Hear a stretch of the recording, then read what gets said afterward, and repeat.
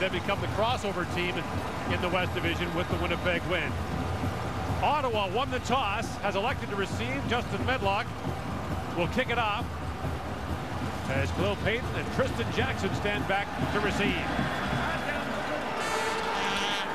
here is Jackson, dropped the ball at the 10-yard line, now has it back. And Jackson gets buried just outside the 20-yard line. Great special teams tackle by Shayne Gauthier for the Bombers. And Jackson had a bobble last week in Ottawa's loss to the Hamilton Ticats. Certainly did. That was self-preservation by Jackson on that play there, because Gauthier just had a beeline for him, and he got small in a hurry.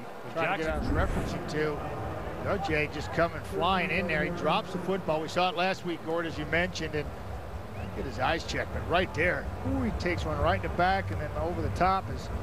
It looks